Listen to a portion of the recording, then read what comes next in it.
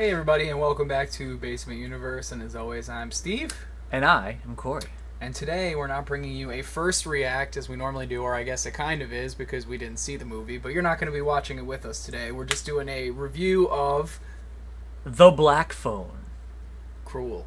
Kind of sounded like I said cruel, but I said cool. Cool. Although the movie was slightly cruel at times. It was cruel. Definitely very cruel at times, in very different ways. I know I probably have a terrible memory. Who was the director? We just said the name. So yeah, this was a movie that just came out this year. It was Scott Derrickson who directed it, who also did... Doctor Strange. Yeah, Doctor Strange, yeah. And Sinister, which he teamed up with Ethan Hawke on that one, too. Oh, yeah, right. And also... Sinister 2. Yeah. Which I didn't like, personally. Yeah. I didn't even watch it. Because yeah, I said I hated it. Yeah, but Sinister was a great film, and it really made me want to watch this one especially. I mean, Ethan Hawke looked like he was, going to be incredible just based on the trailer. Yeah, I like Ethan Hawke a lot. That's another draw to the movie is that I think he's good in the parts that he plays. I like. Yeah, I mean, he did a fantastic job in this movie of playing a creepy dude. He was very creepy. Yeah, with definitely a lot of fucking issues.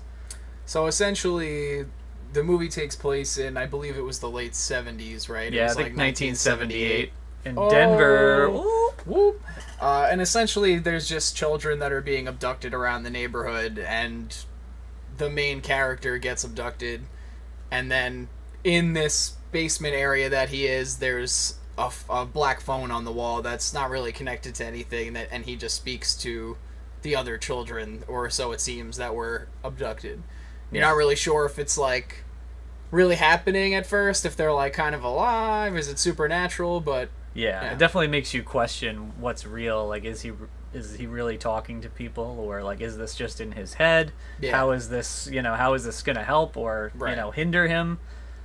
But yeah, the movie starts off, does a really good job of like building the character relationships with his sister mostly, and his abusive father. Yes, and he's also, I don't know, I forget the actors' names. Yeah, I'm so bad with the actors' names, but he pull was... it up real quick, what does it matter? Yeah, I was going to say, we can cheat, so right? The main character, the boy who gets abducted, his character's name is Finney, played by actor Mason, I'm going to say Thames, but maybe it's Thames, it's Thames. I would have said Thames, yeah. And then his sister is character name Gwen, played by Madeline McGraw. Yeah. Oh, and then the dad is Jeremy Davies is the actor's name. His dad played Terrence, and he was also more famously to us. He played Upham, or whatever you say, from Saving Private Ryan. The most guy who doesn't save his friend. He just sits in the stairwell and cries like a little bitch. Yeah, and one of the other characters that was in Sinister, who returned for this one, was James Ransone. Max. He also played Eddie in the It movies, the new ones, which was pretty cool. Overall, I mean, the cast was really great. Like I said earlier, like just before, the film does a good job of like building the relationships between the family, Finn and his family, his sister, his father, but also like with the missing kids and his his friends, some of them, which in like a pretty short time. It's not like too long before it gets to the action. And then it's not really long or drawn out that that he's really, I guess that he's like in captivity either, or like whatever is going on. Yeah, they don't waste very much time getting to the action. Yeah, trying not to give away anything here. Yeah, obviously, we're trying no to keep spoiler it videos spoiler free. What was the other thing that I was going to say?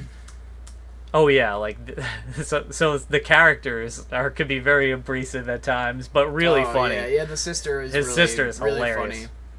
Funny. The writing out of for like those nowhere, characters. she seemed like she was kind of be like this like sweet little girl, and then when she like, obviously it doesn't give anything away to say when she told off those police officers, it was like really funny. Yeah, sassy, very.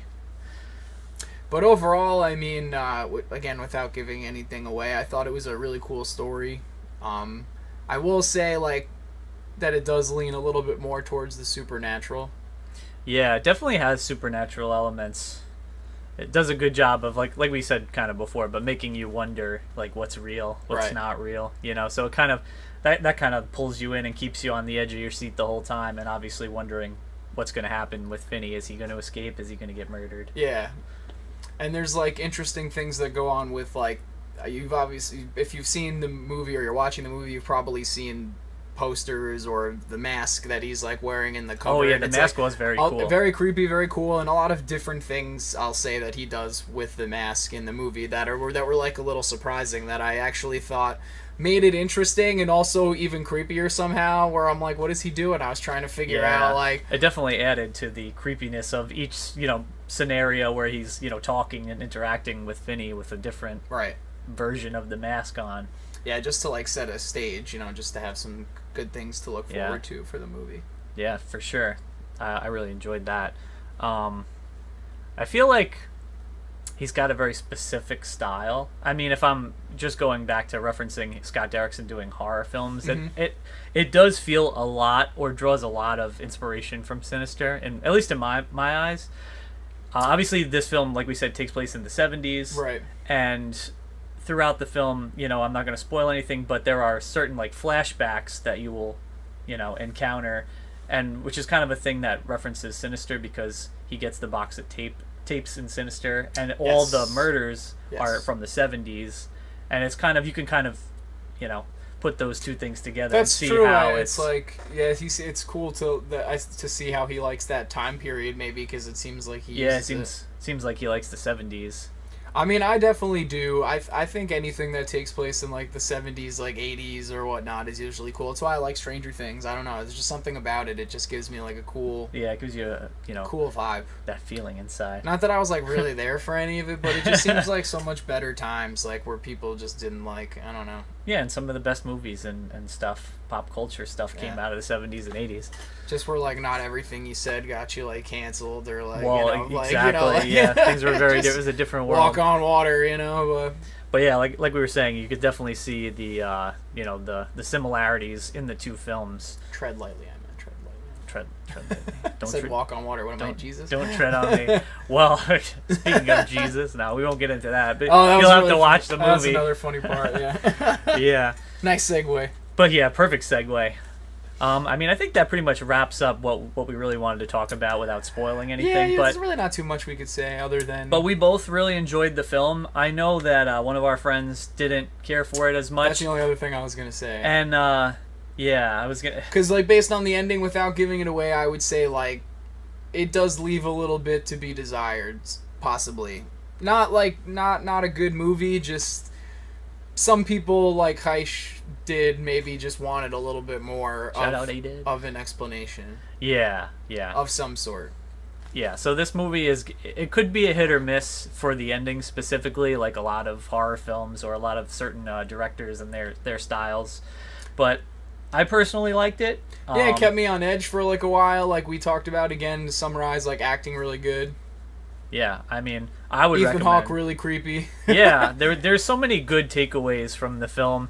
He kind of disturbed me, kind of like the Candyman dude does from, like, Chitty Chitty Bang Bang or whatever, like the child catcher from that fucking movie. Yeah. If anybody remembers that dude, like, yeah, that children or whatever, like, yeah, that with the guy big gave creepy fucking vibes. like, I wasn't gonna say anything. But yeah, it definitely gives off those creepy vibes. I think I'm good. Yeah. So you want to close? I would definitely recommend seeing it. If you didn't already have interest in seeing it, I think it's worth a watch. So, I agree. So we recommend it highly. I would maybe, like, if I was gonna number it, if people wanted that kind of thing, I'd maybe give it like a 7. Yeah, I mean that's pretty fair. I might even go as high as an 8. For me, yeah. Okay. It's definitely a solid film. I probably was trying to, like, downplay it a little bit, but like I said, I might be being a little harsh. It all depends on how you feel. Obviously, everybody takes different things into their consideration. Their own consideration. I mean, I will say one last point that it's like I think I'd watch it again, and that says a lot. Like if you watch something and you think it's worth even rewatching again, it got great reviews on a lot of the websites. So, and they are in talks potentially to do a sequel. So cool. That's cool, right? Hopefully, it's not as terrible as Sinister 2 was. Like I said, didn't see it, but I'll take his word for it. Well, check out the movie, guys, and check out our channel, Basement Universe. Yes, please. Steve Corey. Drop a like if you enjoyed the video. Leave us some comments. Let us know what you think of the film. Check out the movie. Do you agree with our opinions, our ratings, or do you think we're total morons? Yeah, let us know what you think of Sinister too, like, or any of the comparisons any that of we those horror made, films. whatever. Yeah, just like curious to know what people think about those. You know, since it's the same director. Yeah, same director, kind of the same style. Mm-hmm. And subscribe to the channel. Hit that notification bell so you don't miss out on any of our videos, whether it's first reacts, movie reviews, game videos, whatever. Whatever we feel like. And follow us on the socials for even more content and updates. Yeah. Yeah. Yeah. That's all we got. Yeah. And as always, with that being said, we out. Later, y'all. Enjoy the movie.